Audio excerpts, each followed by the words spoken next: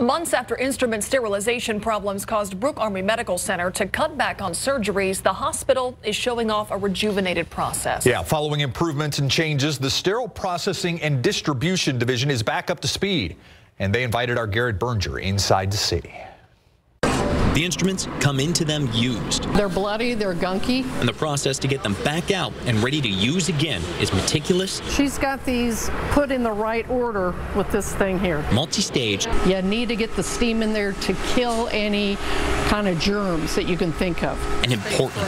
If we go down, nobody can do anything. So when staffing shortages helped cause a backlog in the Sterile Processing and Distribution Division this spring, BAMC went from 24 or 25 operating rooms to 12. That also gave us time to implement a lot of the things that we were working on here. A report by the Express News in April said the surgical slowdown followed 73 cases of improperly sterilized instruments in a month, including some where organic material like blood or bone were left on surgical tools. I don't know where their source is, but it wasn't from any data from here. Nothing was sent up that wasn't sterilized. The Chief of Operative Services also told us he couldn't confirm or validate that information in the Express News report.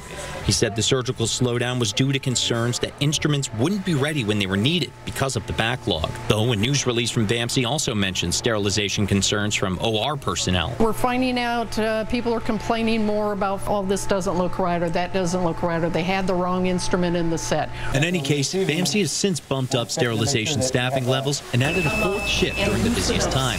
It also increased quality checks, has new and updated equipment, and a tracking system. With the changes, they're now back up to the surgical load where they were before, doing about 65 to 70 surgeries a day. At Brooke Army Medical Center, Garrett Berger, KSAT 12 News.